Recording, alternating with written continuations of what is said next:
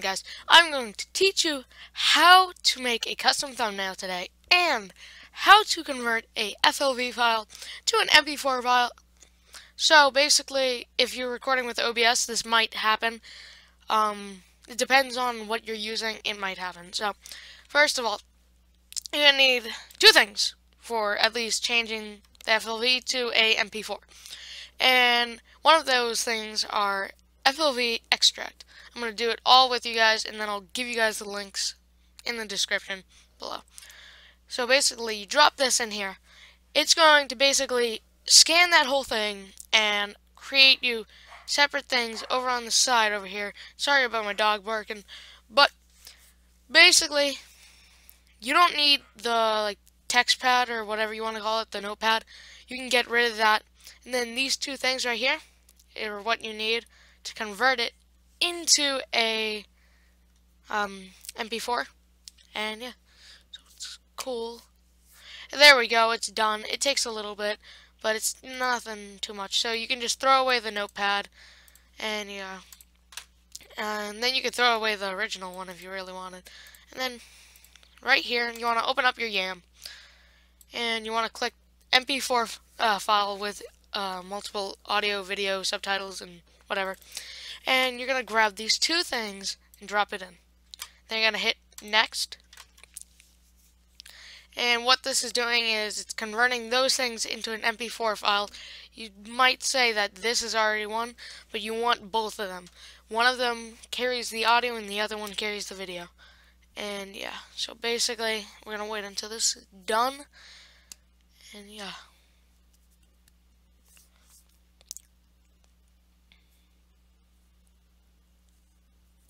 Okay, come on. And done. Okay. It should be done. Okay, never mind.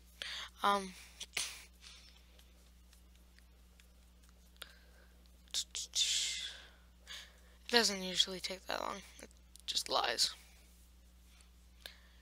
And it's all dependent about your size of the video, how long it is, and usually you want to cut it down, and then whatever you're gonna do, and then you can upload it to YouTube, and you're done.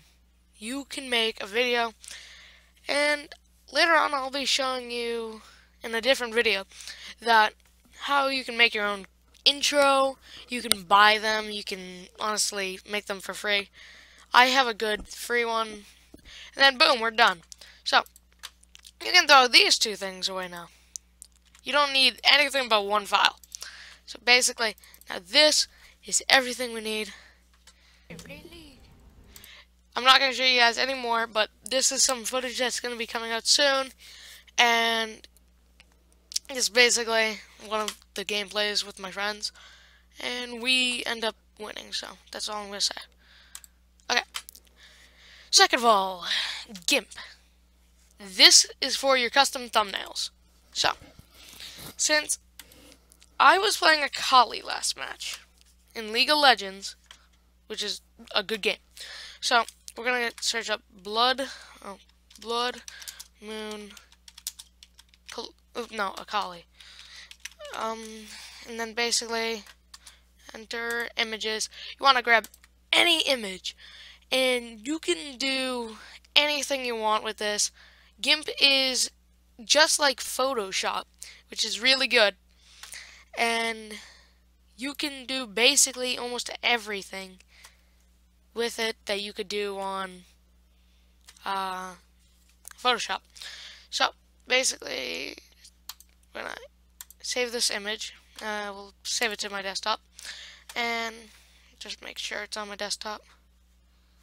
Okay, come on. Okay, I'm almost sure it's on my desktop. Yeah, it is. Okay. Drop that here. Open this. So you're gonna drag your photo in there, and I have some cool things that you can do with this, and I like it a lot, honestly. It looks pretty dope. So, but first, you want to open up your layers thing if you don't have it up. This is a very important part, and you just hit Control L, and it opens up that. throw this over to the side here. And there's not too much with it. You kind of just do this. You make your text. It's gonna pop up with a box like that, and you're gonna write blood moon Akali strikes again. Okay, and then you want to hit use selected font, and then I like this one, impact, and then we can increase the size to whatever we want. I recommend like around 60, 50, around there. I'm gonna probably lower that. Okay, so then we can kind of just move this. It will keep popping up with this. It's just a little bit annoying. And then that's gonna be the background.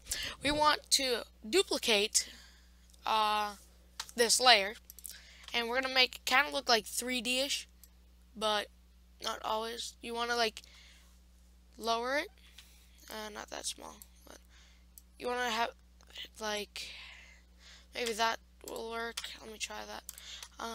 Red.